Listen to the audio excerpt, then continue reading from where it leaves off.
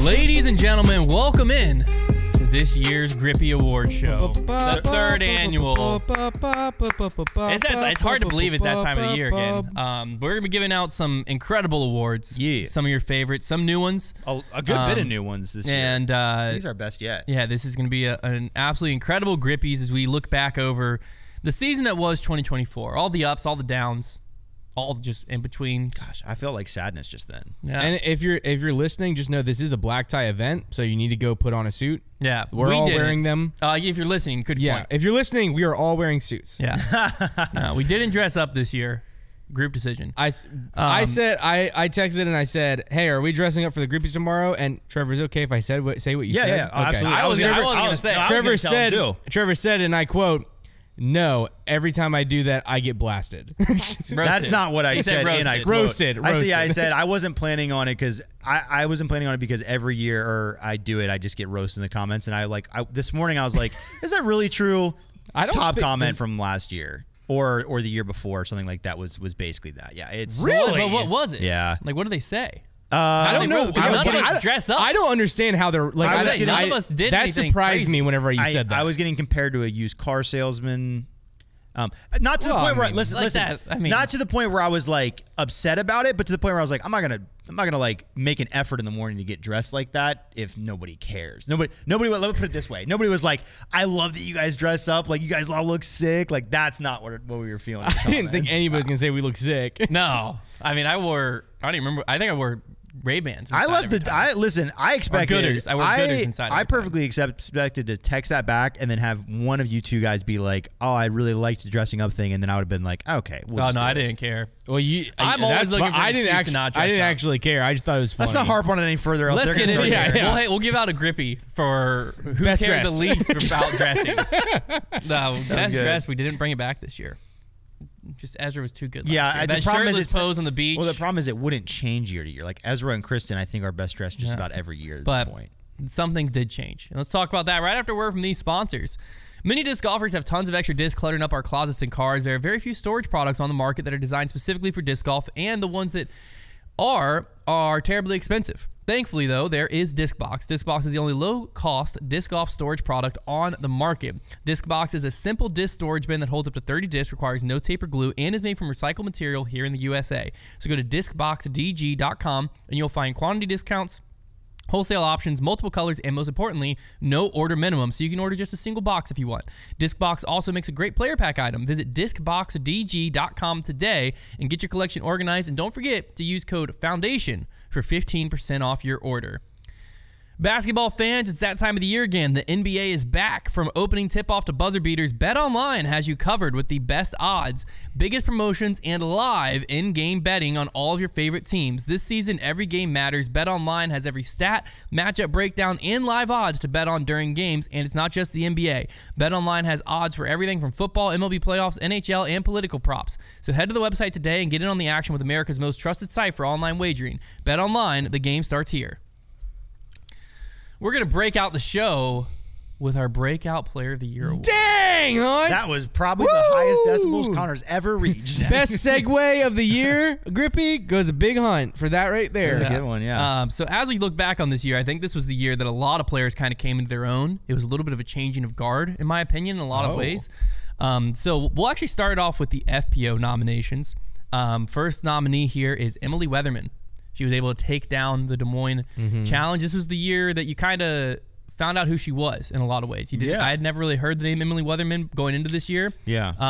And, to win on the Pro Tour is no small feat. She was able to accomplish that, and she was able to get herself in the mix at several other tournaments as well. Wasn't it DDO that she almost won? I believe DDO she lost. Let me confirm that. I believe she lost in that playoff. Yeah. That was the whole foot fault gate situation. Well, that was the Disco B gate thing. No, was that it too? Yeah. I'm just a little sad because we talked about her for like one podcast, and then I thought of like a really funny joke to make, and then we never talked about her ever again, so I could never make it. Was here. Yeah, but she came in third. I think she missed the playoff. That's what it was. She did. She would have been in the playoff with Haley and Missy. And Haley tried calling the foot fault in the playoff, but it was the Disco B situation. It was like they went up and just quickly grabbed it. It kept it. Yeah, kept her out of the OB. Yeah. No officials. Basically, if we talked about her again and about her doing well, I was gonna be like, and to the Weatherman, it's raining birdies. There you go. Konner Nice. and weather. Yeah. The next nominee we have is Silva Saarinen.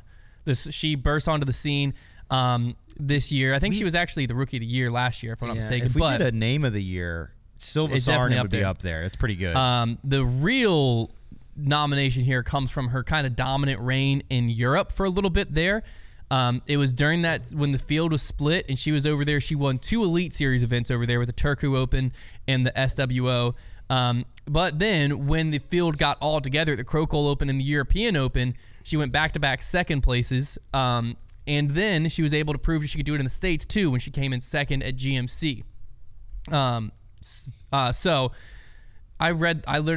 I'm like dyslexic a little bit, I think, because I just read second at GMC and I was like, oh my gosh, Hunter, you just read she got 2 points. She came in 127th.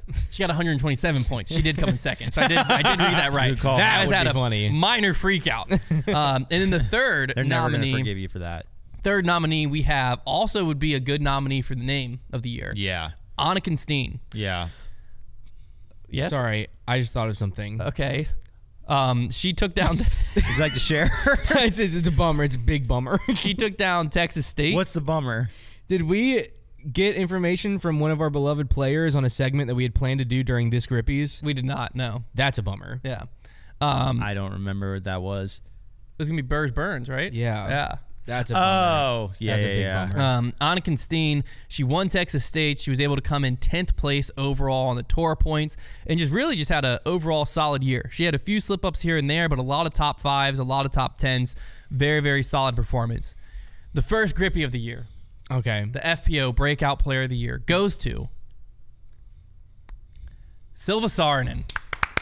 Really, that middle stretch of the year, middle stretch of the year when she had multiple wins in Europe, and then it was all the questions of can she do it though when the whole field's together, and then the whole field got together and she came back-to-back second places. Then she came over and did it at GMC. She felt like this was a year that she established herself as one of the better FPO players. And it'd be very exciting to see. Silva is definitely going to put herself in the category of, man, if she threw further, yes, she would be awesome. Here's a good thing, though. Great player, though. Throwing far is a skill, according to Holland Hanley, and I agree with that. So you just got to figure it out. He's got to figure it out. I mean, hey. That is a crazy statement to unleash from somebody who has like one of the most athletic builds in FPO. That is fair. Silva Saarinen, I don't know if you've ever. Oh. Nice. I don't know if you've ever seen Silva Saarinen. You could be convinced, like, she is tiny. Yes. Like, she walked past this USDGC and, like, I mean, just a small human. So, yeah, I agree there is skill to throwing far, but easier to say when you're built like Holland Hanley. Yes. Yeah. I just wanted to bring out like our Grip Lock Grippies to show and remind people that we are actually sending out awards to each of these people. It's not just like we're making like a fun show about it. They are getting awards. We give them Washington Monuments. They're getting substantial awards. Yeah. Now, maybe one of the best trophies of the year in disc golf. Over in MPO, again, several players had a breakout season. First nominee, near and dear to our hearts, Ezra Robinson. Nearer and dearer to Konner's heart, I might add. Yeah. I love Ezra. Connor is legitimately in love, and it's real. Yeah, he wins. He wins. I'm in love with of the year. There you go. Really, that's who you would give it to? Yeah, I give it to. Well, for disc golf players. Yes. Yeah. He had the nominees: Ezra Robinson, my wife, and the goes to Ezra Robinson. He had just quite the season. He did not win this year, but he was able to finish 7th in the tour standings, notching himself multiple top 3s, several second place. He came in second at Beaver State. He came in second at Ledgestone, I think is what LDGO stands for. That I feel like there's a better way to abbreviate that than LDGO. It basically looks like they misspelled D-Glow. Ledgestone Open. Yeah. Lead Glow. He also LWS Open. I believe that's Idlewild. He also came in second at. Well, that one actually is just called the LWS Open. Yeah. Top 10 at MVP. Just great overall season for Ezra Robinson.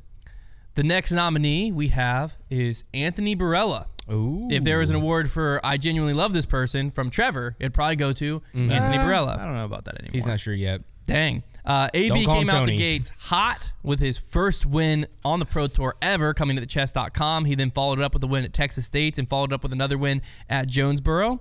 And then followed up with another win a little bit later over at Des Moines, making that 4 Pro Tour wins this season, which came in the season that he had his first ever Pro Tour win. Yeah. That's a breakout season. That's a pretty good breakout. For sure. And then the final nominee we have is Niklas Antila. Really just kind of established himself as just one of the top players, period. He did have a win at the Open at Austin. You get that legendary, I think he birdied 18 to win it, and then you just have him smiling ear to ear. Could have won a couple majors, too. With the cowboy hat on. And just absolutely electric. Put himself in contention multiple times throughout the season, was kind of always there, always hanging around, earned a lot of points for Discmania in the Manufacturers Cup. And so... yeah, great breakout player. Speaking there. Did we write that one down? I was about to write it down right now. Okay. Yes, sir. And the winner of Breakout Player of the Year for MPO goes to Anthony Barella. I mean, to go from last year, he should have won the biggest choke of the year if we didn't have a bigger choke and forget to nominate him for the award. To go from that season and everything that went down there, to coming out the gates, winning, and then proving not only, okay, I had a fluke win at chess.com, but he was able to do it 3 more times and win 4. Early in the season, it was starting to be like, no one can beat this guy for player of the year. Yeah.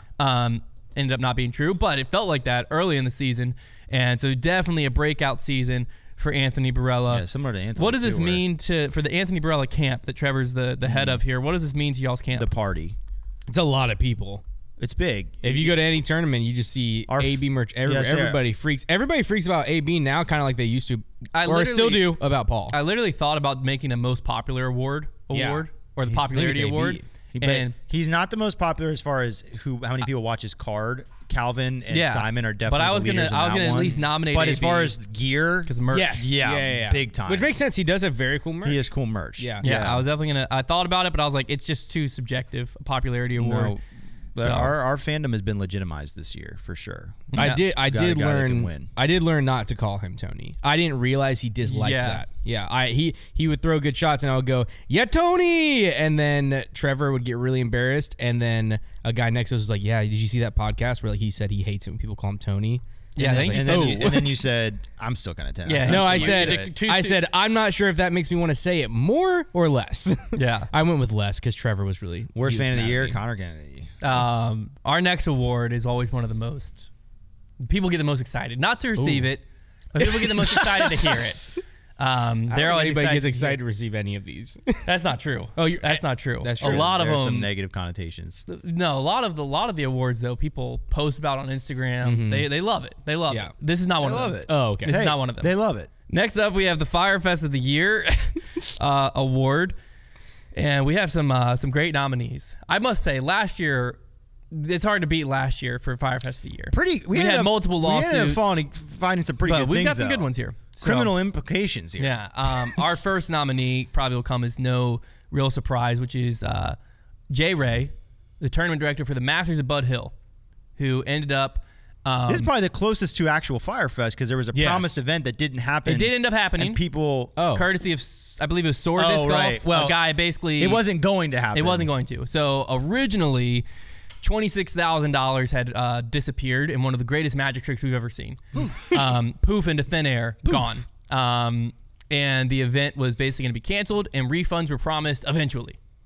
As in, you're not seeing that money, chill out. Forget about it. It was saved by, again, I think it was Sword Disc Golf, if I remember. Tyler Searle, I believe is how you say his name, but Tyler something. You think anybody would bail us out if we committed a disc golf crime? I'm going to say no. He ended up fronting the money. I think it was $26,000, if I'm remembering correctly. He fronted the money to make the event still happen. So good guy of the year award. Yeah, I'd assume he wasn't trying to help out, what's his name? No, he was trying to help out the players. Yeah. Yes, he was doing it as like, you know what, like this event. And the course, Bud Hill, was getting a lot of negative press. Yeah. Even though they had nothing to do with that. But regardless, even though it did work out in the end, the initial thing still. And the good news is justice was served. I mean, he got he's on probation indefinitely. 12-month. Yeah, is what 12-month suspension. Yeah, so that's good. You know, justice served. That's probably fitting for stealing $26,000. Well, we do have to think. You know, once that's probably fitting. So he can't steal $26,000. And the hate was enough. The hate was. It was enough. Plenty of punishment. And if it's not enough, let's just all say shame, and that will probably make it to where it's the fine. PDGA wouldn't like that. Okay, yeah. We might end up with a bigger suspension than he got. Oh, true, yeah. Cruel and unusual punishment. But the good news is in the next 12 months, he won't take $26,000 again. That's good to know. For the next 12 months. Just keep an eye out next year around this time. When 2025 comes back, eyes out. Yeah, you know? Everybody head on a swivel. Yeah, but you're going to see him driving a brand new. You're going to see him driving a brand new Nissan Versa, though. Yes. So that's nominee number 1. A juke, if you will. Next up, we have Prodigy Disc. Back-to-back nominations for Prodigy. That's big. Releasing Kevin Jones and Vino Makala mid-year. Yeah. I would say they without a lot of explanation. I'd say they really qualify for this one because they had probably, I mean, it happened so close together. The timing was so weird, and it just became speculation city. Yes. Yeah. Like the sky is falling. And then we got more info on it, and it ended up, just kind of being obviously financial reasons, but it definitely put them in the spotlight in a fire-festy way. Very fascinating for a few weeks there. And then finally, we have the House of Discs restructuring. And then layoffs that proceeded after that. So getting back in the hands of disc golfers was the first post that went out. And it was like, what does that mean? That doesn't make any sense. Yeah. And then 3 weeks later. I think we knew what it meant. Well, yeah, it's just the way they worded it didn't make any sense. Yeah. It was. And then a few weeks later, you had the layoffs, particularly at DD, and it hit close to home because Disc Golf Weekly got laid off. And we found out another guy, I won't say his name in case he didn't want it public, but another guy who we've done stuff with Foundation before also got laid off with the marketing team there. So it seemed to be mainly their marketing department, but it kind of was a little bit widespread. So that was our final nominee for Firefest of the Year. But the winner for Firefest of the Year goes to Jay Ray and the Masters of Bud Hill. Do we clap? Yeah.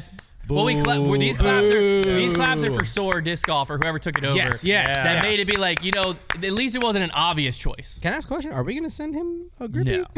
No. We never send We don't send the Firefest one out. Oh, okay. Yeah. Okay, that's good. That's like cyberbullying. Yeah, we can't do that. All right.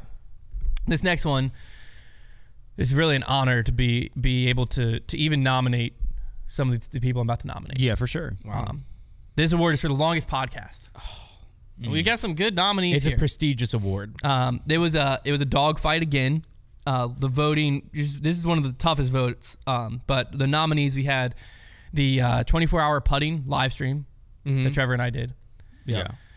Smashbox received a nominee for the second year in a row. Okay. Long podcast. Podcast. Great podcast, but long podcast. And the final nominee was Tour Life. Man, I almost fell asleep by the time you got to Life. Yeah. I don't think there's really any surprise here. It's probably the most cut and dry one here. They fought hard to defend like this you award. literally in the title, one of those was so much longer than the other. So let me just read it. Very true. They fought hard to defend this award. No surprise here. Longest podcast goes to Tour Life. Yeah, they deserve it. They deserve it. I mean, yeah. They kind of. Come on, Big Si. Speech. What happened to the longest podcast award from last year? Did it go to Brody? Yuli has it. I feel like Silas should have the award. Like Silas or Brody deserves this. Yeah, it's an honor to have this. Spent many late nights here. Sounds like, yeah, you're right. It took forever. Midnight. But it's great to be awarded this trophy. That we should let Silas keep this one. So. Yeah, I think this one goes to Silas. For what do you think, guys? He deserves it. Yeah, he deserves that was the shortest thing that's ever happened around Tour Life. What Silas just did. You're not kidding. Well, they don't give him the mic off, and if they did, it would probably be a more probably scoot him along. Yeah, more pertinent show, to the point show. But all right, we love them. Friends of the show.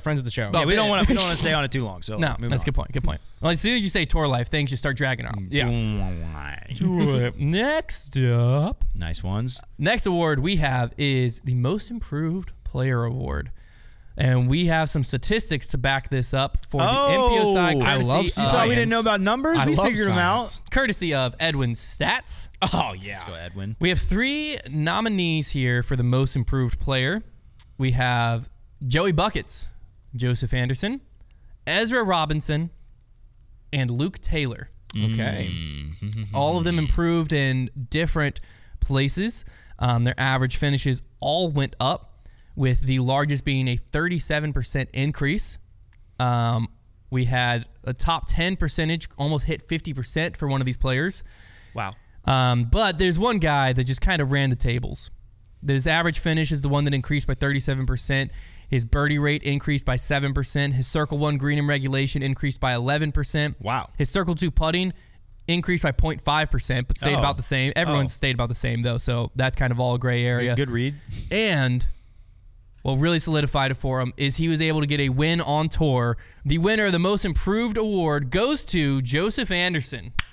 Very nice. Great season from Ezra and Luke, though. Luke Taylor really impressed me at Worlds. Yeah. He was popping off. Next up. Now, over on FPO, we have 3 players that really, 2 players solidify themselves as they almost, you got to beat them if you want to win. And 1 player was like, I'm not done yet. I'm still around. Nice. So first nominee, we have Evelina Salonen, this year multiple-time tour winner and world champion now. I don't think she won any Pro Tour events last season.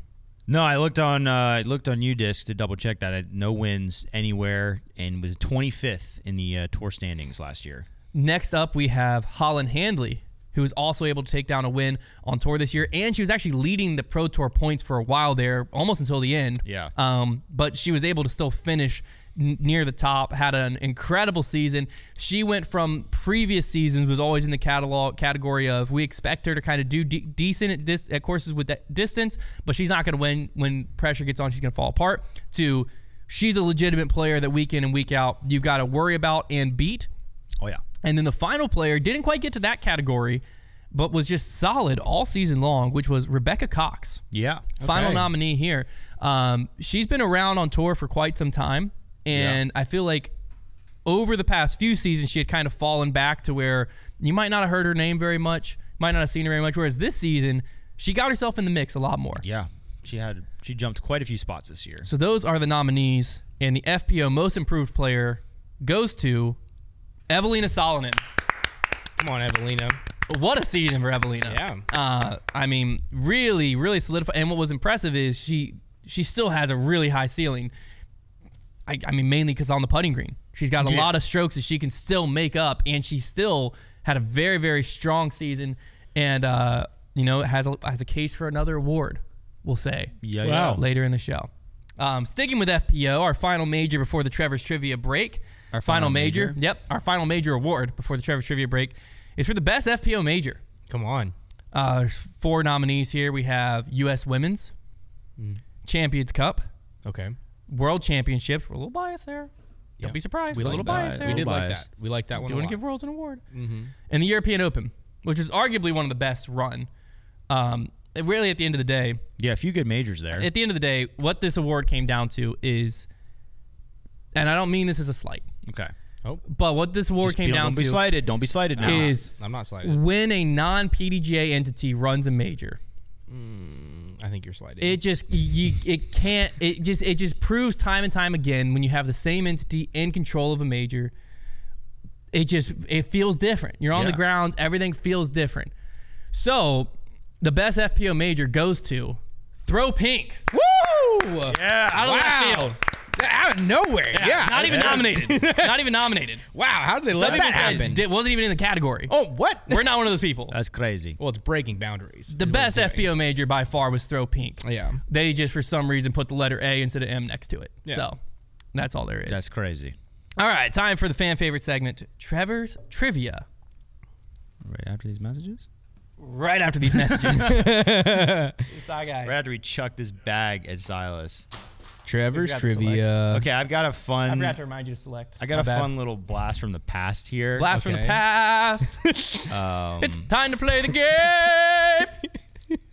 That's fun. That's fun. Oh, that's honestly really good. That wasn't me. I went back. Oh, we're gaslighting them. Interesting. That was Konner's voice, guys. What's going on here? I went back in time because this is our 3rd annual Grippy Awards. You've had a time machine this whole time? Yeah. Hunter's on crack right now. So obviously it's not true. 2024. Just to clear that up, 2024 this is our 3rd annual. We did one last year, 2023. 2022 we did one as well. Yep. We didn't do one in 2021. Okay. But in 2020, you and I on the couch did an end of season. We just called it the Foundation Awards. Yeah, we did award show. And there was like 4 or 5 picks. Yeah. And it was really a great watch for a couple reasons. Number one, we're so quiet. We were so quiet. And then number 2, like Hunter and I at this point, like we knew each other in college, but we had only been working together for a few months. And so the way that you and I debated just was on the couch. Adorable. Like I would say something and like, no, and you'd be like, I don't know. Like it was not remotely vicious. It was very, very civilized. That's probably what the comments want. Like it's civilized or timid. If you guys want to go back and ever watch what did you prefer? If you're gonna go back and watch, I think it was Grip Locked episode number 21. And it's just so funny because like I'm listening to an argument being like, if we were having the same argument right now, we would be yelling at each other. And we were just like, I don't know. Like, but in any case, I went and pulled some questions from that show to just see if you could guess at like the kind of things that we were handing out. Love this is 2020. Obviously, you remember the 2020 season was a little bit different. Yeah. You try to gauge that season. So first thing, can you guess who the Player of the Year awards were handed out to for 2020? This was obviously both MPO and FPO. 2020, Chris Dickerson. No, USDGC did happen in 2020, but did Dickerson win it? I don't know. The only major that year. I think Dickerson took it down in 2020. 2020. Paul had a really good season in 2019. I don't remember what he did in 2020. 2020 is just a blur. It was a blur.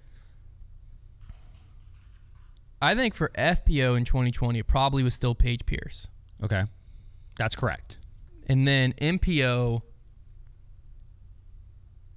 I'm going to say Paul Macbeth. That's correct. I think you ticked off Chris Dickerson's wife during that episode, if I remember correctly. I did. Someone did, yes. Oh. Maybe not during that episode.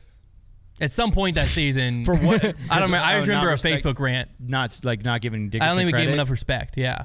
Okay. Which now we're one of the Dickerson stands. We're the stands. Yeah. We love Stands? That was correct, though. Okay, so the next one. This one's what does tough. stands mean? We gave out... Like we just stand up for him? Stands. No, stands. No, it's stands. Is that a real thing? S-T-A-N-S, Yeah. Okay. Or Dickerson stands. It's like... Is that a sports thing? No. Pop culture more, honestly. Okay. Like the Taylor Swift stands. I don't know what it means, but it's I like... I people mispronouncing fans. It's like they're OG and like hardcore fans. Yeah, I use it as like, I'm going to stand up for that person no matter what. The stands. Stands. Okay. Gosh, I guess we might need I'm to an look Urban that Dictionary. up. We might need to look that up. I'll Google it. So the next awards we gave out were Shot of the Year for both FPO and MPO. I don't think you'll remember FPO. You probably stands actually is in the Merriam-Webster dictionary. Okay. And it's excessively enthusiastic and devoted fan. Sick. That's awesome. Merriam-Webster has kind of like started to add in just some crazy Well, it might stuff. not be added in too. It could just be something that like actually was a word and then people started to reintroduce Maybe. it. So Shot of the like Year. Briz. Yeah, the FPO one I don't think you would ever get, but it was Haley King's putt to win the Pro Tour Championship. MPO, we had a debate on Shot of the Year. This is the one that I thought was really funny and cute the way we were debating it. 2020? In 2020, we were debating Shot of the Year. I've seen so many many And we were shots. debating it on the pretense of I didn't think your shot qualified. Do you remember what the two shots were? My shot qualified. The one that you picked, and that I think most people would agree was the most impressive shot of that year, I didn't think should qualify. So it probably wasn't successful. And therefore, I picked a different one. It's one of the more famous shots in disc golf. One of the most viewed shots ever in disc golf as well. Oh, the slip ace? The slip ace. Yeah. Because it wasn't Kevin intentional. Because it wasn't during a round. So, yeah. It was during a Could you remember what I picked that year? It was a Paul Macbeth shot. I'll try to give you that much. 2020? It was, I don't think you'll be able to remember, though, because it was a great shot, but I think we were kind of grasping at straws for Shot of the Year. I have no clue. It was his ace at Maple Hill on hole 8. Oh, come on, Trevor. Right. Come on. That's easy, Trev. I don't think it was I don't think my pick was great, but the whole argument was basically, I was just like, that didn't happen during a tournament, and then you were like, it was the most viewed and shared. That was the whole argument. Made Sports Center. I'm not going to rehash it because I don't care anymore. Let's hear the argument now. No. I would. I could already feel. I was trying to avoid that. I think I would still claim Kevin Jones as a shot of that year simply from the fact that like it had the biggest impact on disc golf. I think I'd probably be more likely to agree to that now that our like back then we were trying to do like the Grippy Awards. To be serious. Well, the Grippy Awards is more of a loose thing. That it's more seemed like it was an in-season award, like a season awards things. And so I was basically saying like you wouldn't give Shot of the Year to an all-star game shot. Like that was my whole thing. But I think I would probably agree with you. In any case, look how far we've come. Yeah. Okay, this is a fun one. Surprise Player of the Year. We gave out an FPO and MPO. Surprise player. Surprise. Not breakout. I'm going to have to tell you. I'm here. And I got to tell you what I you. named it as mine, but this is the two that we ended up agreeing on. Surprise Player of the Year? Okay, surprise. So try. I don't even know what that award means. This would kind of be like Breakout Player of the Year. Okay. 2020. That makes sense. Yeah. It's just a funny name. Probably Chris Dickerson. So that's who I picked, and you disagreed. Dang. And you were like, I've watched Chris Dickerson play for years. I wasn't surprised at what he did That's this year. fair. That's what you fair. said. That sounds like something I would say. That's actually a very good point. Just kidding. That's a pretty dumb way to look at the award, Hunter. So it should have been Chris Dickerson. I would agree. We ended up giving it to Kyle Klein. That's fine. And we said, just to point back to 2020, we both said, like, we didn't even know this guy existed. Yeah, that makes sense. That was his first year. Okay, I can understand if Kyle Klein's on the I don't know what Kyle Klein did that season, but I can understand being I think this is the year that he won, like, Mid-America. I can understand being a player where, like, Dickerson had played on tour a little bit and stuff. You know what I'm saying? Like, he had been around, but he wasn't great. But it's just like you'd seen him versus a player you hadn't seen. I remember being surprised by Kyle Klein that year. I remember that. Being like, who's this guy? Who do you think could have won the FPO Player of the Year? FPO, Kristen had already won U.S. Women's in 2019. But this is pandemic year. This is pandemic year, so they weren't even over. No Europeans were, like, playing at all. Missy Gannon, maybe? Good guess. It was actually Haley King. No. And she didn't really do much but win the finale. But my surprise player nomination that year was, I said, I'm going to twist it. And I was surprised at how little Paige Pierce won this year. That's man. That's funny, Trevor. And you hated it. And in any case. That's funny. All right, well, we'll move on. The last thing we had, I won't make you guess that, but Performance of the Year we gave out to Dickerson, USDGC, and then Haley King, the Pro Tour finale. I think I could have guessed that just based on the context clues of everything else we just said. That's why I didn't make you guess it, but I thought that was a fun look. Because it seems like those were the only two events that really happened based on those awards. And it's crazy. 2021 was the only year we have not done some kind of end of the year. We just kind of brushed past it. And then I think the reason we started the Grippies is because you were like, last year we forgot to do an end of the season awards. There you go. And that's how this show started. That's so funny. All right, well, next up we have our first ever Manufacturers Cup Award. That's exciting. This one, obviously, you already know who won. You already know what happened if you've been listening, but we will read off the top three. We'll start in third place. We have Innova, Champion Discs. Congratulations, Innova. Great season. I will say that the winner, I believe, more than doubled their points. Oh. Second place, and the only one that really gave first place a fight at all this season was Discraft. Congratulations, Discraft. Great season. Good job, Discraft. Proud of you. They have just an army of players. And then the winner, riding on the back of Sir Gannon and Niklas, really. Yeah. And even Gavin Babcock at different times. Yeah. Casey White, I think, snuck in there a few times. But really, decent little cast of players. Gannon Burr. Yeah. Discmania. Winning the first ever Manufacturers Cup.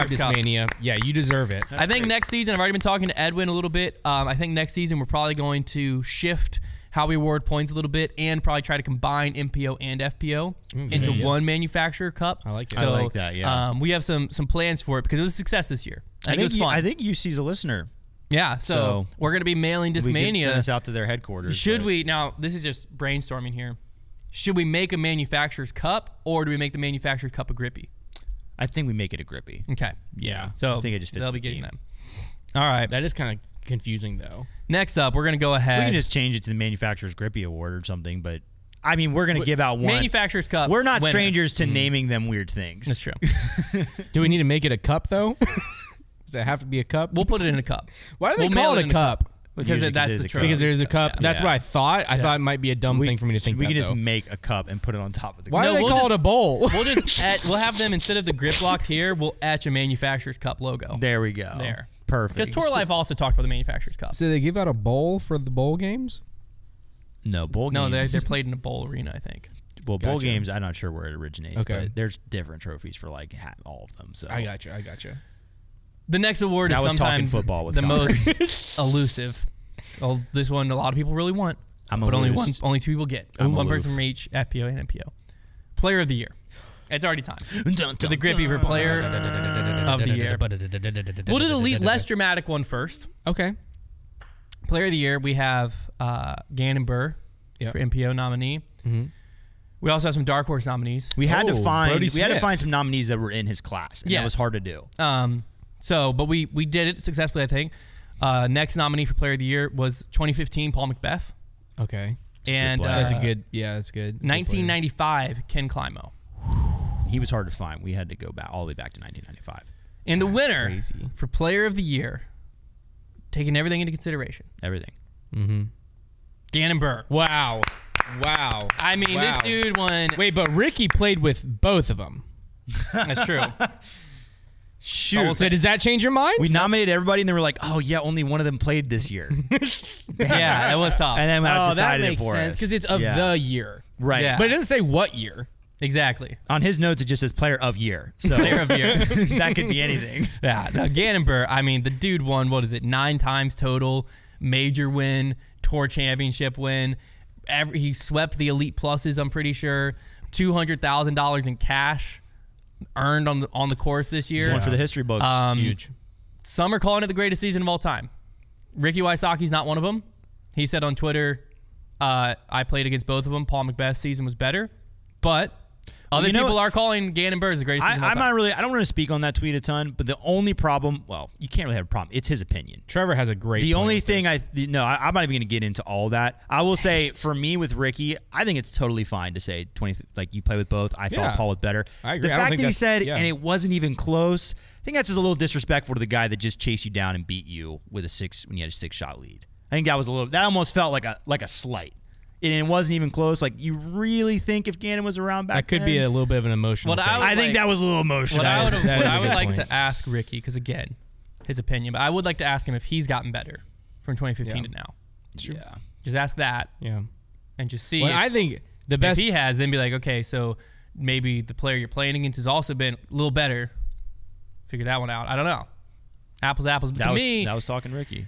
To me, the reason Gannon Buhr's season could be argued as the greatest season of all time, others are saying it. I've just heard their arguments, and I'm going to reiterate it as if it's my own, if you will. You can. Like that. I'd like you to be I would never blame you. You can be my argument surrogate. I'm just going to, I've heard this argument elsewhere, is basically the depth of field, I think, is just number 1, 2, and 3 here. Gannon Buhr finished 13th, was his worst finish ever on the tour. His average place was way up there.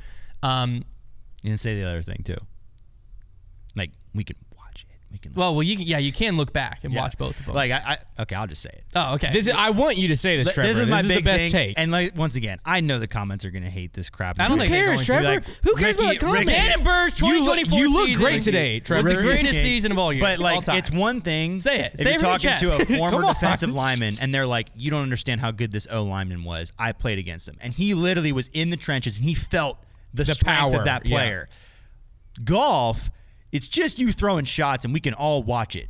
It's not like it's some secret. Yeah. We can all go back and look at it. You don't feel something different if you're right. there. I can look at they played some of the same courses even. They played a lot that were way easier, and I can look and I can watch it. It's not like it's behind closed doors. It's a very good point, Trevor. It's not like Paul McBeth was in an arm wrestling match with you. Yes. I can watch what he did. What I will say, I can watch nowadays. I do believe that I was alive for both. I believe that 2015 Paul McBeth probably felt harder to beat than 2024 Gannon Buhr. Yeah, I guess I could see that. Probably just because I think McBeth in 2015 probably felt unbeatable because he was doing something that had never been, like, he was playing a game at a level that hadn't been played at. But the game's played at that level a lot now. Yeah. Is the tough part. Yeah, I think the biggest question you have to ask yourself is if you took Gannon, if you're going to make the argument for 2015 Paul McBeth, especially if you're going to say it like convincingly, you have to be able to say if you took Gannon Buhr right now, a guy who is pretty much flawless in disc golf, and put him in that era, does he not too also dominate? Of course he does. I do also think that of course he does. It was right after he got absolutely me? Chased down and demolished by Gannon. You throw him into some of those There could have been events? Something emotional. Yeah, there. you throw him into some of those events back then, like, yeah, he's going to chuck his hyzers all over the place too. Yeah. You know? He wasn't even born yet. Now, That's enough of that. FPO, this one is a little devious. I don't even know if devious is the right word, but it could go a lot of different ways, realistically. It could deviate. And it comes down to one thing. We'll talk about that in a second. I brought up this chart here so I can look at, but our 3 nominees for FPO Player of the Year are Kristen Tatar, Missy Gannon, and Evelina Salonen. And let me read you their resumes. Major victories, Kristen Tatar has 1, Evelina Salonen has 2, Missy Gannon has 1.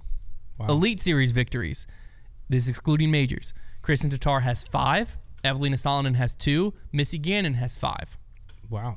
Disc Golf Pro Tour standing, Kristen Tatar is in 3rd, Evelina Salonen's in 5th, Missy Gannon's in 1st. Average finishing place, Kristen wins at 2.6, Evelina averaged 4.5, Missy averaged 5.3. Worst finish, Kristen also wins. 8th place was her worst, Evelina's 15th, Missy 22nd. We can go on and go on from there. Very interesting stat at the bottom here. Total earnings for 2024, Kristen Tatar, $102,000. Evelina Salonen, $76,000. Missy Gannon, $104,000. What makes it even more interesting is if Owen Scoggins' shank on hole 18 hadn't hit that pole and bounced back in bounds, Kristen Tatar would have lost the Tour Championship, yet still had the most earnings this season, which would have been crazy. So here's my opinion. I think this argument comes down to weighing majors and your view of the Tour Champion or of Throw Pink. For sure. So when I'm looking at this argument, it seems a little similar to Calvin last year and Isaac Robinson last year. Very similar. Yeah. So ahead. How I view it, I weigh majors at 2.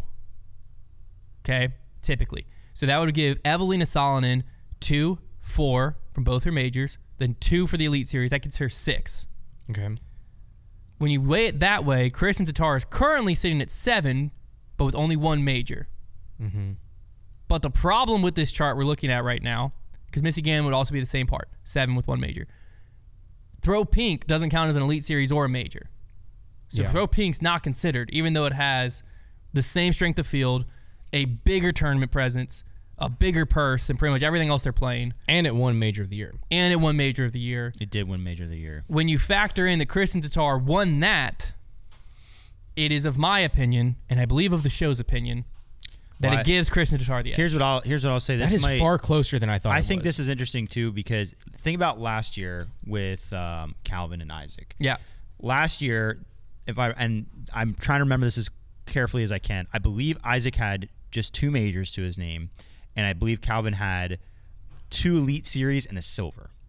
So straight up, maybe it was 3 Elite Series. It was more, yeah. It might have been 3 and a silver. But in any case, if you weighed Isaac's majors like way we do, I think he had the edge over Calvin, but people gave a lot of credit, obviously, to his finishing place. Yes. If you apply the same litmus test and you get to throw in a major for Kristen as well this year, you have to. I think all the people that voted Calvin last year would have to side with Kristen in this one. Yeah, and I'm saying I'm one of the person that voted Isaac last year, and I think I have to side with Kristen. I agree. Because the other thing you have to look at is she played less events than everyone else. Right. Kristen played 15, Evelina played 17, Missy played 22. So Missy has the same resume as Kristen, but with 7 more events played and no Throw Pink. Right. Evelina and Kristen are who is between in my head. And like I said, I think even if you just go head-to-head and you weigh the majors like I do, of 2 wins each, you weigh the silvers like I do, 0. Thank goodness there's none of them, other than European silvers, but that's negative. You have 2 majors, 2, 4, plus 2, 6, versus 6 wins to begin with, but one of them a major. You're already at 7 for Kristen, but that also doesn't include Throw Pink. So I think you have to drive Throw Pink. I think that's also, a tiebreaker. Missy Gannon's 5th Elite Series, I believe, is also the Tour Championship, which you can weigh that how you want to weigh it. So to me, with the Throw Pink factored in, with her playing a short and abbreviated season, her better average finishing place, she beats Evelina when it comes to cash. She beat Evelina in a lot of categories we're looking at here that I didn't even read. I think the Player of the Year has to go to Kristen Tatar. Yeah, I think so. I think if you have to look at Throw Pink as the tiebreaker, and you cannot look at that tournament and tell me that it should at least be considered. It has to matter because a tournament matters when the players care about it, and like if you just watch that unfold, like I think you're just kidding yourself if you're just gonna say, well, that just can't count. It has to matter for something. Yeah. So it's the most attended tournament of the entire year. Next up, we have the worst take of the year. We got some great nominees here. Our first nominee comes back at, I believe it was debate night prior to the World Championships. Yeah. When you had Robbie C. picking Isaac Robinson and Evelina Salonen to be his underperformers and going as far as to say that both of them are going to finish outside the top 15. Both went on to win the World Championships. That's so awesome. Quite the pick. That's great. Next up, good one. During the preview show, you have Trevor Staub here. Right here. Picking Paul Ulibarri for his dark horse pick. Given multiple chances to recant it, saying, I think he's injured. Is he even playing? I don't know. Sticking with it. My guns. Only for Yuli to play the first 5 holes lefty and then DNF. He played the first 4.5. First 4.5 holes lefty. I think he picked up on 5. And then DNF.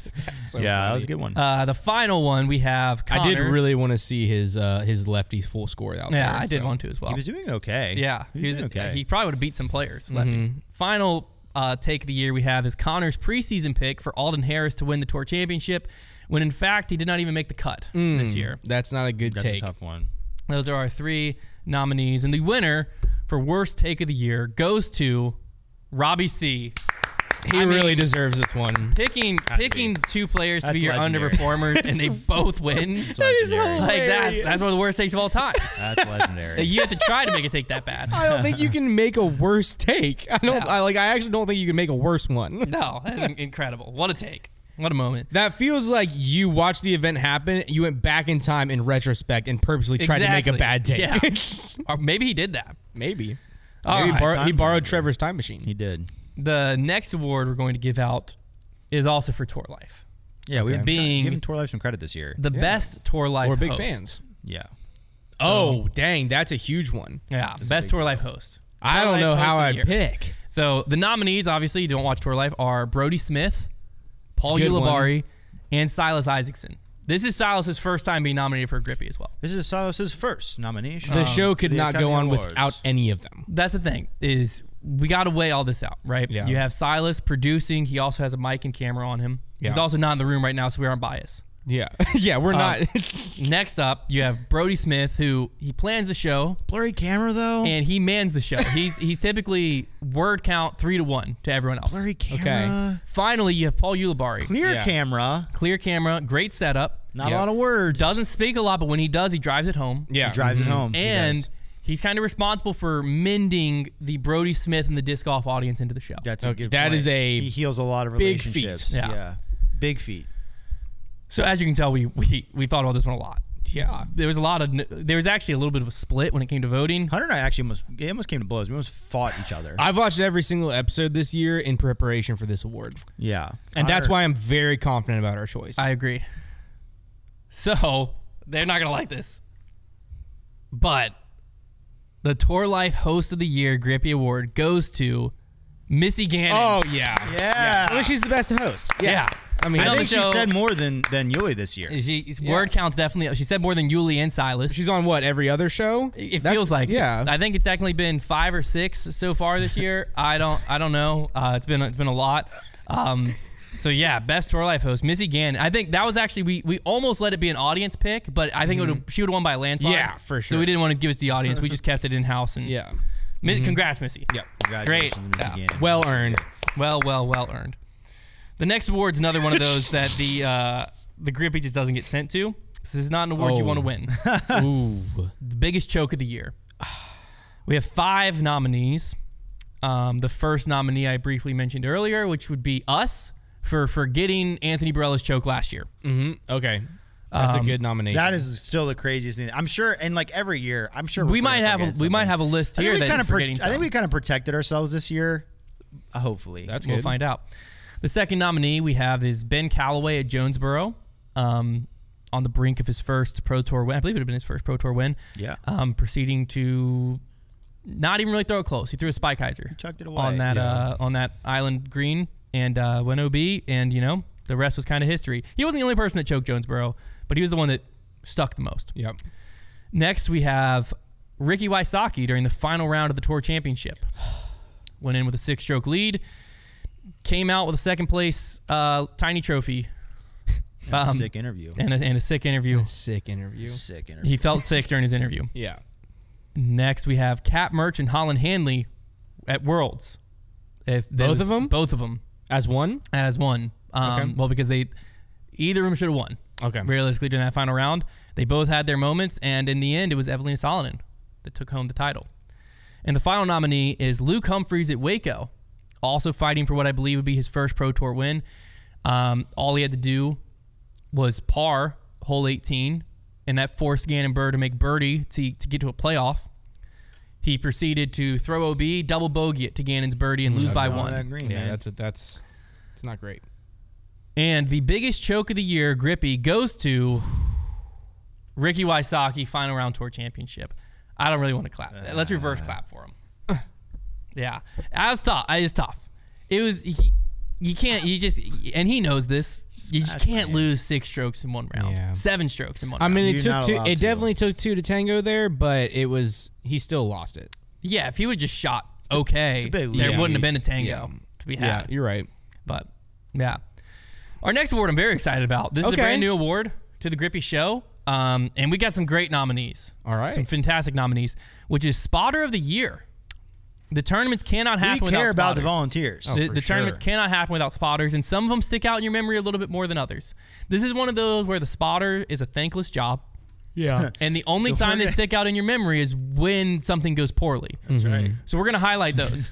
The first nominee for Spotter of the Year. Well, not all of these went poorly. No. I'd say one of them went superbly. One of them went exactly how they planned. Yeah. The first Spotter of the Year nominee is the spotter who caught Madison Walker's disc mid-flight at the OTB Open. Out of the water. They popped up out of the water. Sniped that thing. Was it going in bounds? Probably not. We'll never know. But you'll never know because it definitely didn't after he grabbed it. Great catch though. Hates her for sure. It ended up they were friends. Well, not necessarily friends. But she was grateful that he saved her disc because he was basically like, if it went into the reeds, he's lucky she's a nice person. Probably wasn't going to see it again. Everyone at home was watching thinking, but what if it stuck through the reeds and made it to the green? Reeds are not a brick wall. But it didn't because, it was a brick wall. His hand on that disc. Hit him with it. Yeah. Maybe best snatch of the year. Could have been catch of the year. Next spotter nominee we have was the Star Wars spotter, hole 16, Dynamic Disc Open. Gotta love that. That one, I don't really think I need to explain that. Used the Force. Just dressed up like a Jedi, had 2 lightsabers. Love it. One green, one red.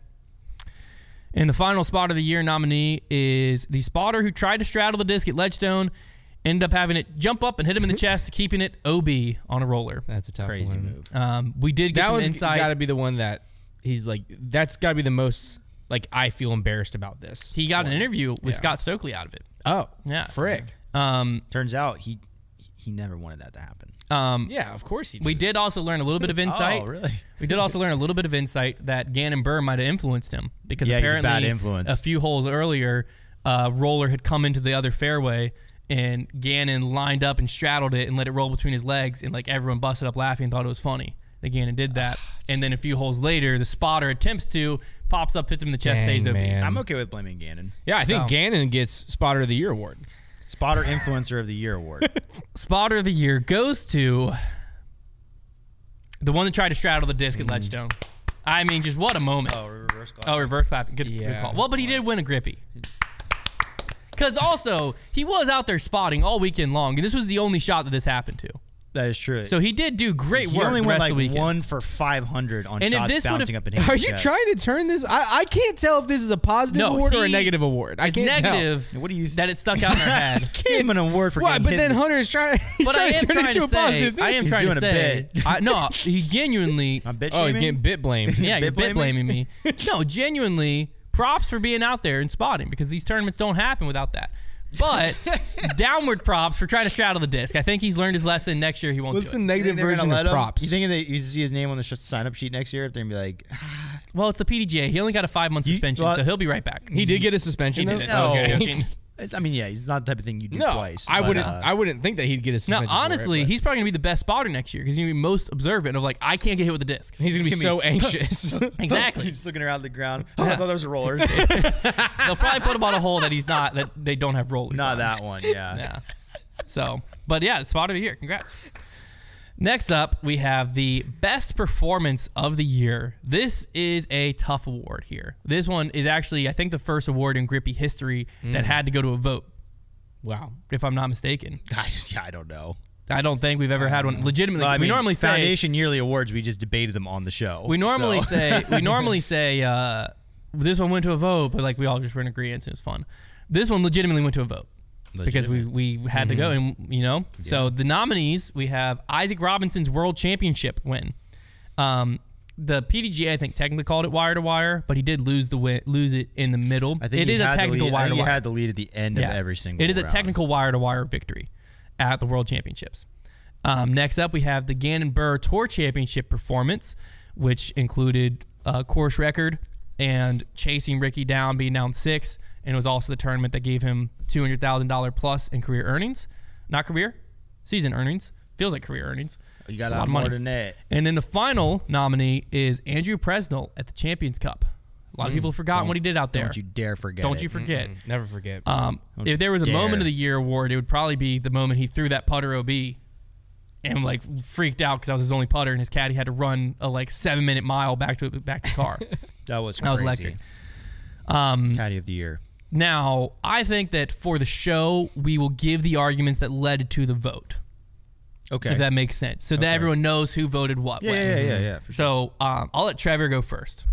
Okay, I voted for Isaac Robinson. I think that at Worlds, at a course, it's like it's a high strength of field. It's courses that nobody really knew and had played and had to come practice. And it is the like going wire to wire and having the lead after every round for 5 straight rounds, beating the best of the best, and looking completely calm and collected. Even when he lost the lead for a little bit, got it right back, and then just coasted the tournament home. That for me was my tournament of the year for that reason. I guess I'll mention the reason I think it beats out Gannon Buhr's performance, because though it was an extraordinary performance, it was not a major championship. There was a smaller field. I think that Isaac's was a performance that happened over a larger span of time. It was a bigger performance, I guess. I don't know. That's why I voted for it. But I personally voted for the Gannon Buhr Tour Championship. My logic here is, one, we saw Isaac do this last year.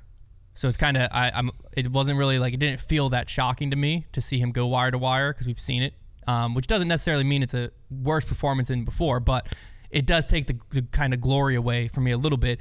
But most importantly, Gannon Buhr, him and Ricky Wysocki put on an absolute show, similar to what we've seen when I think it was Paul and Eagle McMahon at European Open previously, where even in that one round, Ricky was on the course record pace previously was 10, Ricky shot 12, and Gannon still gained a stroke on him by shooting 13 and breaking the course record. Then the next round, he came out a little more flat, let Ricky open up a 6-stroke lead. It felt over, and it was kind of like, dang, what's Gannon going to do? Because he had the win to cross 200,000 in the season earnings, which was a lot of pressure on him going into that final round.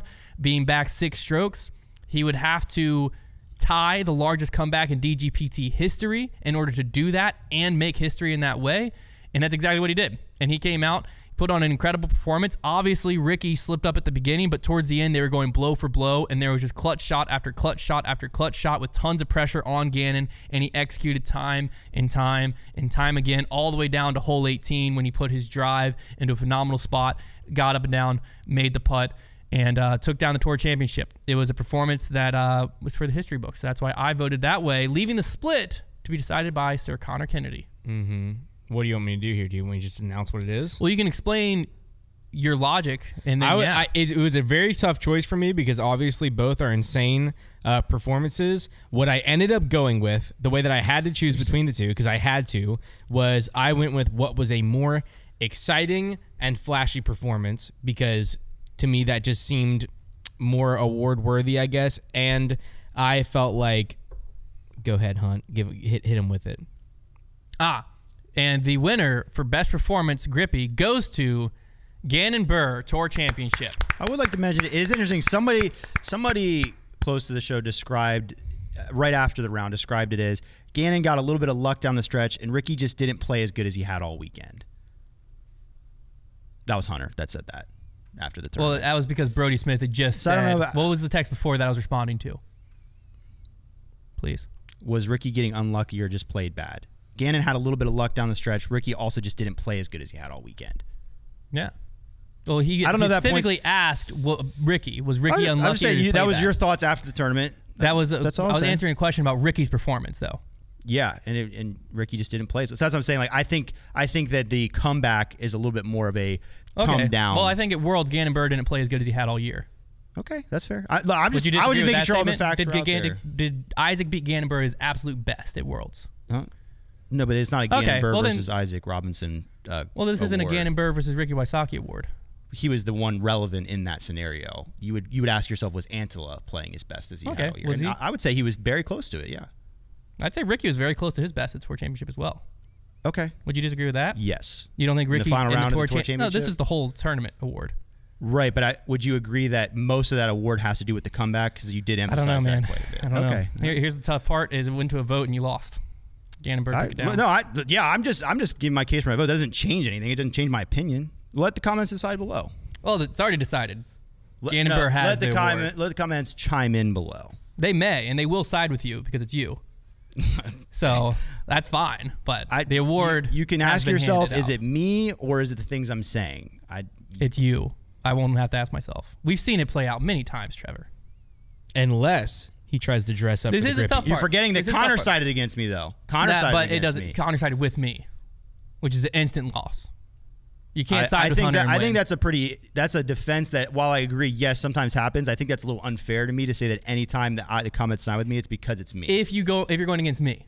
Right, that's what happens on the show, though. Yeah, I'm just saying it's not just that always. So you can always just say well, Trevor. I mean, there will be some that side with your logic, but then there will be a lot that side with you because you're going against me. I agree with that. Like I said, I think that's that's a little bit of a defense. That puts me in a bit of a box. Well, I didn't decide this award. You're right. No, I Konner voted, did. You voted. I definitely blame Konner was the deciding vote. I definitely do blame Konner the most. Konner was the deciding vote. For sure. You're allowed to change your vote, too. Please don't. Please don't do that. You just introduced new evidence. Did hearing that text make you change the vote? I don't think so. I would like to move on. I will not be upset if you change your vote. My vote's locked in.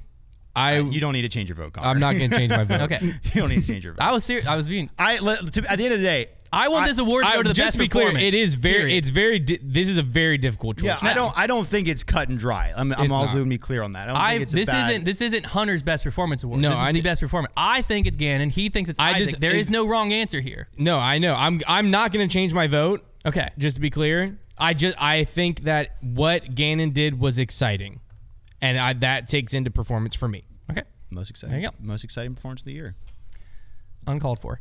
Next up, we have the Best Friend of the Show award.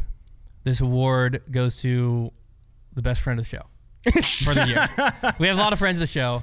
3 that we're going to nominate here for different reasons. But I feel like a lot of times we nominate people that they're not only they are listeners of the show, but also bring up things about the show or contribute to the show. Yeah, in a way. Different ways. Yeah. First off, trying to defend his title, we have Simon Lizotte. Became even a bigger friend of the show when we got to play around with him this year. He would have won Best Friend of the YouTube channel for sure. Absolutely. For sure. But he could also win Best Friend of the Show. Won it last year. Next up, we have Gannon Burr. This is a tough one because don't know if he's a friend or an enemy of the show, mainly because he clips everything we say that's incorrect. Yeah, avid listener. But he's a very avid listener of the show. Yeah, I would say you are a friend if you are holding us accountable. Yeah, well, that's why he is nominated. He did kind of yell at us for saying Calvin Heiberg was like a year younger than he was. Yeah. That was a tough one. And the final nominee is Kale LaVisca, who is so much of a friend of the show that he actually gave us some insider information on certain things that happened earlier in the season that I don't know if we've ever named him as the source. So we definitely. No, we did. Okay, we did. The Prodigy situation. Yeah. He was so much of a friend of the show that he was willing to go and explain what was confusing about a lot of that. Yeah. I love Kale. And the finally, the Best Friend of the Show award goes to Gannon Burr. I agree. Accountability is part of friendship. You know, we were supposed to have Burns be a segment of this, and he still's rocking the grip lock patch. Yeah, that is true. That's the nail in the coffin. Yeah, we were at USDGC, and he's got the grip lock patch right there on the side. That's big. So that is huge. I think we should. I feel like we should make it known that we can be bought. If you're any professional disc golfer on tour, and you ever would feel the desire to either wear a piece of foundation gear or put our patch on your back, we'll give it to you. Yes.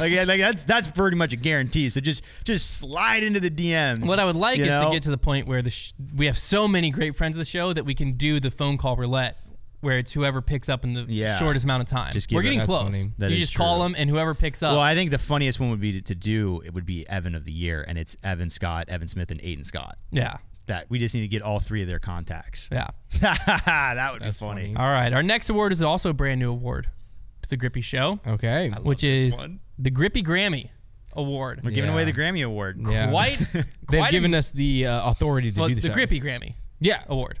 Yeah. Grammy is in like your grandma. And it's spelled different. It's Grammy. It's Grammie. Yeah, Grammy. Of course. Yeah. Grammy. Like you're going to Grammy's house. Of course. Award. And it just happens to be musical. Grammy loves music. You always sing to grandma. Yeah, I actually let my grandma decide this award. Grammy loves music. We were blessed to have quite a musical year. Yeah, a lot of musical talent on tour. The first nominee here comes from DJ KJ. He dropped his second song, but one song of this year, which was Kevin Jones' Final Round Back 9. He dropped that this year. It's true. What was his other song? Front round. Round 1, front 9. Round 1, front 9. Okay. This was the final round, back 9. Okay. So it kind of very confusing for somebody who is not in disc golf. Well, there's a lot to happen in the middle there, so we'll find that out. That's a good point, Hunt. Next up, we had the Wind Dragon by Eagle McMahon to celebrate the release one of the just most electric things ever to happen. Wind Dragon. It gets caught in your head. Yeah, for sure. The I hear that whatever. I hear that Pokemon is actually thinking about changing their theme songs. They might. Yeah. And then the final nominee was Silas Schultz's diss track of Drew Gibson. Yeah, that was it has since been deleted. I feel like you can't find it. I feel like that just kind of flew under the radar a little bit of how you can still find it on Reddit. It is still on Reddit if you didn't get a chance to listen to it. Crazy. It is still on Reddit. And the Grippy Grammy Award. I think you say honorable mention is the alleged Drew Gibson response. Yeah, there was one employee that saw it and texted us. Yeah, I don't think it would have got nominated based on what was said to us about it. And we immediately went to find. I mean, to put it on the same kind of table as final round back 9. Okay, I'm sorry, dishonorable mention. Thank you. Yeah, it got, but we did. By the time we got to Instagram, it was gone. So it was apparently posted and deleted in record time. I think there might be one person on Earth that got to see it, and they happened to work at this company, so we know it existed, but we didn't get to see it, and it's very sad. But winning the first ever Grippy Grammy Award is Silas Schultz for his Drew Gibson diss track. Yeah, the creativity in the writing, the deliverance, really the flow, all of it. Very good. And honestly, the good guy nature to take it down when the heat got too hot for the other person. Good guy. Oh, okay. You know, that plays into it. Because he could have just said, screw you, man. This is blowing up. I'm getting big off of this, because he was. And he could have left it up. But he didn't. Because he said, hey, you know what? I'm going to take it down. If it's hurting. Yeah. If the fire was too hot. It wasn't technically hurting Drew. It was someone close to Drew, allegedly. And so he took it down. But it's on Reddit. You can find it there if you want to watch it. Next up, we have, and this one's still being counted. This is a public vote. I think I've got it. We have the Heiser Club Member of the Year. Yeah, there we go. That's a big one. People come from all around the world to listen to If you don't know, if you go to patreon.com/Foundation Disc Golf, you can join the Heiser Club, and we have a weekly podcast there called the Heiser Club Mailbag. We also had the Heiser Club Championship that just happened.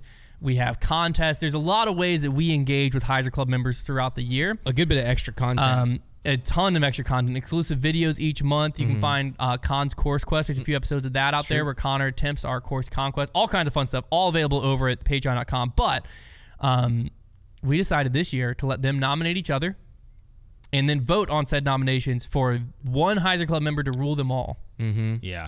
And what they don't know or didn't know until this moment is this Heiser Club Member of the Year is going to receive a free annual membership to Patreon next year. Wow. It's true. They didn't know they were voting on that. It might have changed how they voted, so I didn't want to let them know. So the Heiser Club Member of the Year, Trevor, why don't you walk us through some of the top nominations? I will. And then give us the award. So I'll just list off a few names that were really thrown out there a bunch. The Bontraegers. Yeah. Both of them. Both of them. Okay. They're brothers. I believe it's Grant and Kent. Correct me if I'm wrong on that. We're nominated a bunch. We also got Derek Rashke. Yeah, that's a good one. Got a nominee as well. Big Rash, as I like to call him. Shay Stevens, longtime member, Glitter Connor's Bomb. best friend. Caleb Jones was nominated. Brain teasers, everybody loves those. Amazing. Gary teasers. Daddario. Yeah, love that. He's on debate night. He's asking questions. He's also starring on the reality series right now. He makes guitar strings and picks. A few. What? It's a guitar string and pick company as well. Daddario? Daddario. Oh, that's hilarious. But without further ado, one got just enough votes to win this year. I'm anxious right now. The Heiser Club oh my gosh. Member of the Year is Shay Stevens. Okay. Team Shay. I've got the shirt. shirt. Apparently, it to because I can't give it. Apparently, you sent us a glitter bomb in the mail, and that's what went. Yeah, just to let everybody that's not part of the mailbag or the Heiser Club know, he did send us a glitter bomb. Yeah, he glitter bombed. Luckily, well, I don't know if it's luckily. It went off in our mailbox at our old place, so I feel bad for they're building out that old place right now. Every bit of mail we got every single day had glitter all over it. Yeah. Shay Stevens. It's fun. That was fun. Careful opening your grippy, Shay. Yeah. Nice, son. Keep your eyes peeled. It's a little joke, Shay. You'll You'll be fine. Yeah, you'll be fine. A glitter bomb. No. That can't even be right. Like, we wouldn't do that. No, you didn't be a psychopath to have sent someone that. There you go. Can't believe the Heiser Club turned against us there. Because Shea also declared mortal enemies with multiple of us throughout the season. That is true. Yeah, it was kind of all over the place. And he ended up as well. Konner ended up being team captain, team Shea by the end of it all. That is true. I do have a team Shea, team captain disc. Anyways, you're missing out on all of that fun stuff and more if you're not a part of the mailbag. So we do have one more award here. The final award. If I were to give this award a keyword, it would be prestige. Okay. If I may do so. I don't mind it. Keyword prestige there. Because it's the one that's the most coveted. Okay. They take the most time on this one. And the committee is really harsh. It's very harsh. Really scrutinize. They're really rude too. And they are so They're rude. mean. They're always stupid. You're like, go get me coffee. Yeah, why don't you fix your 2 broken toilets? We have our nominee. Firefest of the year. We should have nominated the toilet situation. That's honestly both our toilet. We came in this today. They're broken. Both our toilets are broken. Yeah. They're like clogged, but there's nothing in them. It's not really a clog. Yeah, it's just they're broken. Both of them. What the heck happened this weekend? Some would call it a festival of fire. Yeah. Yeah. It's it might need a fire fest unclog them. More like a poop fest. Poop and right, boys. Yeah. The award we're talking about here, podcast of the year. Whoa. Our nominees this year. There are so many podcasts. The Joe Rogan Experience. Our nominees this year. First off, we have Bards of the Board. It's a good one. Robbie C. and Jason game podcast. Check out foundationboardgames.com. We don't have that. That doesn't exist. The next one is, this one is a surprise that it got a nominee. It beat out a lot of great podcasts. I actually wish I was into Wow, okay. I really wish I was into board games like in that scene so I could listen to that and enjoy it. I would agree. Totally do it. I completely agree with you. I think they rate it based on like cookies. Like if this guy knows the lore. If like one's, I think the like best a game can be is like a chocolate chip cookie. That's amazing. I love that. Sure. We're just looking around like. I didn't know Styles edited it. He started taking his headphones off like he had context. He was going to the bathroom. Hey, don't flush, side guy. They don't work. He's not even try, bro. The next nominee, the Heiser Club Mailbag, received the nomination. Wow. The most intimate podcast by far. That's how good it is. It's so good. I love that podcast. And the final nominee, the 2-time and current reigning podcast of the year, Grip Locked. Yeah, I mean, they've got their reasons. A 3-peat would be crazy. Gannon did just win 3 in one. It'd be very unlikely. It'd be very, very unlikely, Hunter. It's just like, you start thinking like surely the committee won't let that happen. It'd be very, very unlikely. Like they're gonna find some way. And we would have to go back and in retrospect change awards that have happened because like Clutch Moment might go to that. I'm sorry, I got bad news. What? For all the other podcasts, Grip Lock's back, baby! Come on! 3-time! Get wrecked. 3-time! I figured if I joined in saying it, it'd be too loud. So I just fist pumped. Okay, yeah. We gotta change the t-shirt now. We're gonna change it. Now it's gotta say only 3-time Grippy Award winning podcast. Yeah. Ooh, we gotta be careful because. Well, no, we can just say 3-time podcast of the year now. Well, no, but the Tour Life hasn't won. Tour Life's only ever won 2 Grippies. We do have to be careful. Yeah, they've only won 2. No, because they're always gonna be behind us. Yeah. Okay. What do you mean always? What do you mean? I don't know what I'm talking about. Yeah, I mean, the committee. If the committee stays the same. pattern has shown. Now we do have a preliminary possible moment of the year ahead of us because we do have a solid selects. True. Ooh. And imagine if someone got this. Yeah. It'd be crazy. Yeah, nobody's ever gotten this. No, Trevor got it once. Thanks, man. I do think Trevor has the highest chance of getting it a second time before either of us get it. That seems like a fallacy. Well, if you just think back logically, you're the only one that's ever gotten it. That's a red herring. I have the highest percentage. I'm gonna start debating like professional debaters. But it's bad for both of you. Well, that's a straw man. But ignoring your straw man. This right here in this bag is a ginger. What? I think I'd smell it. I think I would also smell it. I actually really like that guess. Silas is drinking a red sports drink right now. The color red reminds me of a red disc. I'm thinking of a red disc. I'm thinking of a Innova.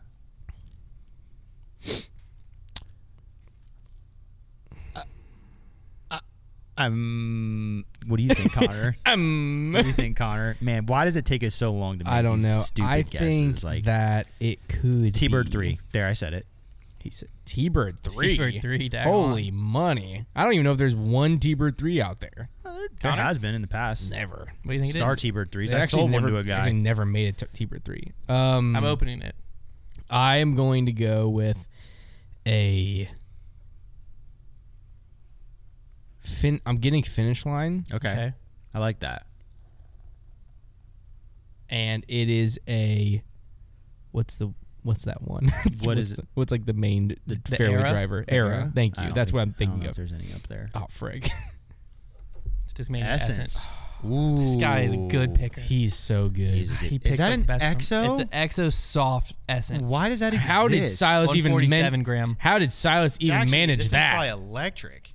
How did Silas even manage that? Soft. I mean, how did Silas? Plastics. This is pretty soft. How did Silas even manage that? He's crazy. Dude. Well, I think he's bringing in discs. Next week starts the off season for Grip Locked, meaning next week starts the in the bag. You should probably comment down below ideas for us. You probably should. Yeah, if you have any in the bag prompts, comment down below, and we'll see you next week. A lot on the line this year. Off season of Grip Locked, first off season episode. Also, tomorrow is the first off season podcast episode. If you want to listen to that, it actually comes out on Wednesdays. We record it tomorrow. So take that. So take that to the bank, and we'll see you next week for the off season. Talk to you then.